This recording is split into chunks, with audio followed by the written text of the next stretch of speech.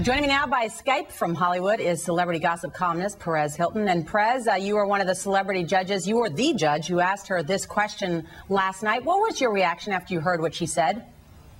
I was absolutely shocked and incredibly frustrated and hurt and disappointed, because that is not the kind of woman I want to be Miss USA. There's a difference between running for president and being a beauty queen. A president is affiliated with a political party. That political party has ideologies they are in favor with or against. A beauty pageant queen, Miss USA, should represent all Americans. And with her answer, she instantly was divisive and alienated millions of gays and lesbians, their family, their friends, and supporters. Well, Perez, she also started off the statement by saying we live in a land where you can choose same-sex marriage or opposite marriage. That's not true. We don't live in a land where you can choose same-sex marriage. As you pointed out in your question, it's only legal in 4 states, right? And being Miss California, she should know this very well. I am a resident of that state, and unfortunately here where I live, we are not as equal as in other states like Iowa and Vermont, who recently did legalize same-sex marriage. Perez, I don't know if you've seen this, but Miss California has given an interview to Billy Bush for the Billy Bush Show, of course, who also does Access Hollywood. And she says, my sister is a 2nd lieutenant in the Air Force, and she is a gay rights activist. But she said her sister's not gay. But she says she supports gay people. She supports gay marriage. My beliefs have nothing to do with my sister or my mom or whatever. What's your reaction to that?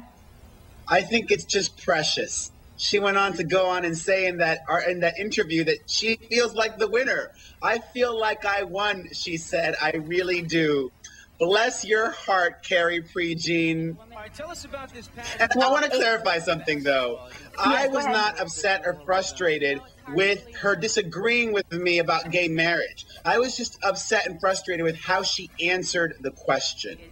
Right. Well, she says, in fact, that it was your question and her answer that cost me the crown. That's what she says. That's probably true. She was definitely, if not the front runner, then the top 2 by the time the final 5 in the interview question was asked.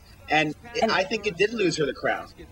And Perez, you used a word to describe her after this pageant about what she did. We don't need to repeat it, but you've apologized now, right?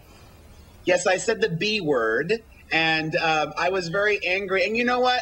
I don't apologize. I apologized yesterday because I was upset and angry. And I thought I may have been too much in the moment. But over the course of the last 24 hours, the more I've thought about it, the more, you know what?